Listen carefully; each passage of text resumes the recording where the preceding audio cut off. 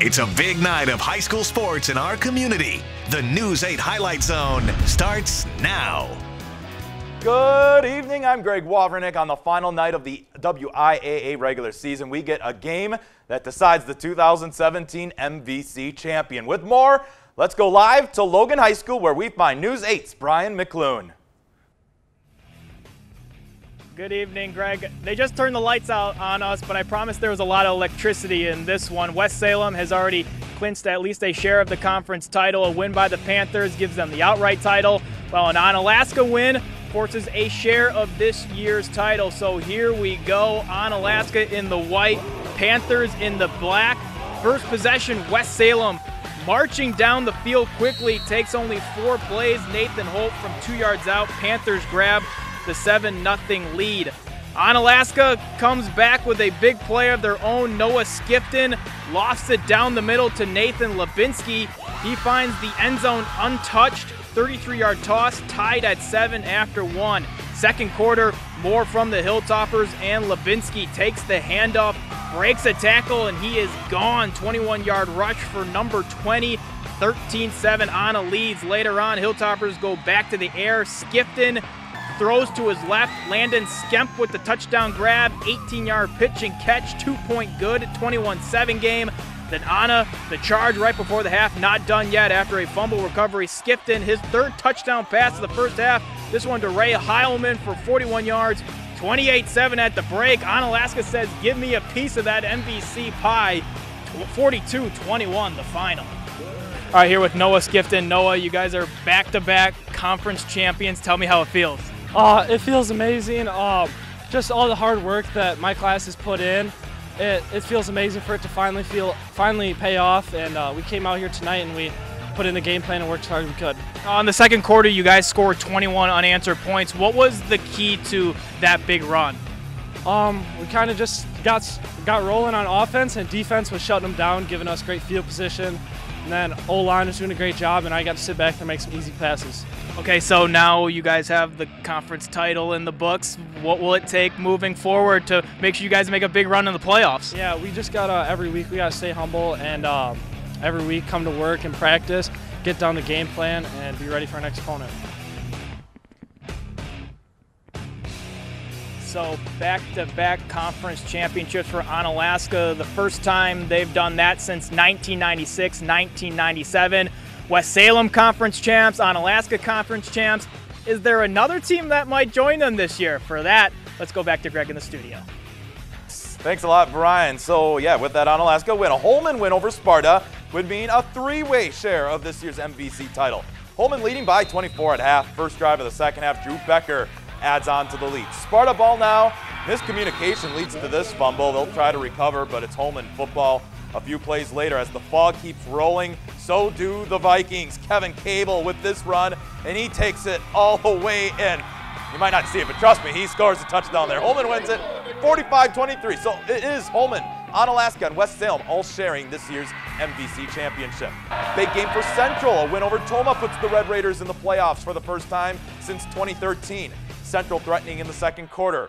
It's going to be a throw to the end zone, but Trey Janivico reads it well and gets the interception. Toma looking to use that as Peter Bray finds Kyle Kroner for the touchdown. A failed 2-point conversion leads the score 22-20 Central. Raiders at it again. Here's Davis dropping back to pass and connects to Greg Kohler, but a holding call negates the play. So it's a 22-20 game at the half. Close game, Central wins it 34-32. A city battle to wrap up the regular season as Aquinas hosts Logan. Early second quarter, Logan with a lead and looking for more. Christian Kapanke bursting out the backfield. 52 yards to the end zone, his 3rd already of the game. It's 27-0. Later, Logan looking for more. Pass to the receiver, incomplete, but no, it's a live ball. Noah DeGroot scoops it up, takes off. Blue Golds find the end zone. So that'd be the only trip there for them this evening. Logan wins a 41-6 ball game. To the Cooley, where GET looks to wrap up a perfect regular season hosting Viroqua.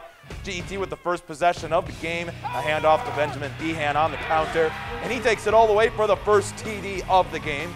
Viroqua trying to even the score early. Quick pass to Anthony Rappel, who pitches it back to Ryan Hanna. Hook and ladder play going 84 yards.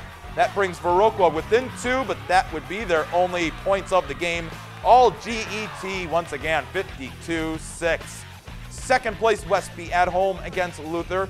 Norseman's first drive, quarterback Alex Gluck escapes pressure and hits Ryan Daines. He breaks free of a few defenders and takes it to the house from 29 yards away. Westby up 7-0. Weather causes a location change, but doesn't slow down Luke or Daines. They connect again for a 32-yard touchdown, makes the lead 14-6, and Westby wins it 39-13. Black River Falls getting a big win over Arcadia, 40-24. Well, 2 unbeatens left standing in the Dairyland, and they meet tonight. A nice job by the schedule maker, Melrose Mindoro, hosting Independence Gilmanton.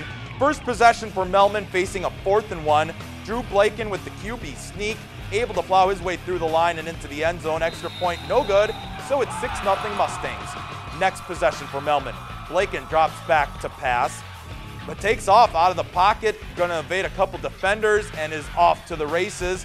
34 yards later, and Melman is enjoying a 13-0 lead. Following a blocked punt by Independence, that would set up this short run by Dane Keenan, who lowers his shoulder into the end zone. So it's a 13-7 game at the half. Second half action, Mustangs start to pull away. Brett Gerds takes the handoff outside, stiff arms the defender, and he's gone. 41 yards to the house, Melman up 27-7. Melrose Mindoro, your Dairyland champion for 2017, 39-13 the final. Bangor goes for another perfect regular season as they are on the road at Cashton. Cardinals wasting no time, just a couple minutes in. Luke Reeder fielding the punt, gets a few blocks, gets to the outside, and he's got. Bangor goes up 7-0 just like that. Bangor would score on their first 4 offensive plays, including this Drew Johnson pass to a wide open Caleb Miedema for 30 yards. Reeder ends up with 2 punt return touchdowns and 2 rushing touchdowns. Bangor, a 52-0 winner. Hillsboro at New Lisbon. Winner moves to 500 in conference and likely makes the playoffs. The Rockets get on the board first. 77-yard run from quarterback Gunnar Peterson. New Lisbon then will strike again. Everything going the Rockets' way early on. Zach Lowe breaks a few tackles, takes the defense with them for a 37-yard score. It's 12-0. But the Tigers will respond. Here, a 55-yard run by Noah Fila. This ends the first quarter as Hillsboro gets on the board. This was an exciting game. Hillsboro ends up kicking the game-winning field goal as time expires to win 29-26, so Hillsboro becomes playoff eligible. Rivals DeSoto and Ithaca meet, both 4-1 in Ridge and Valley play. Ithaca clinging to an 8-point lead in the third. DeSoto's Trevor Rebound punches it in. Pirates still need to go for 2 to tie it up. Evan Overby faking the handoff, makes the jump pass to Dylan Chapis, and we are tied 8-8. Fourth quarter, Ithaca trying to keep the Pirates off the board. Bulldogs, Caden Moser will pick off the pass. This one goes overtime. Ithaca getting a 14-8 win. Coming up, a handful of stops in Minnesota, and can UWL football win at Whitewater? The Highlight Zone. We'll be right back.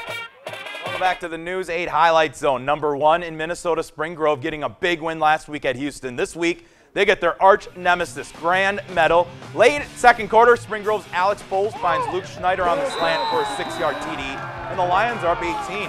Time running out in the second quarter, Grand Meadow's Josh Graves throws it up for grabs, and Justin Castle will come down with it.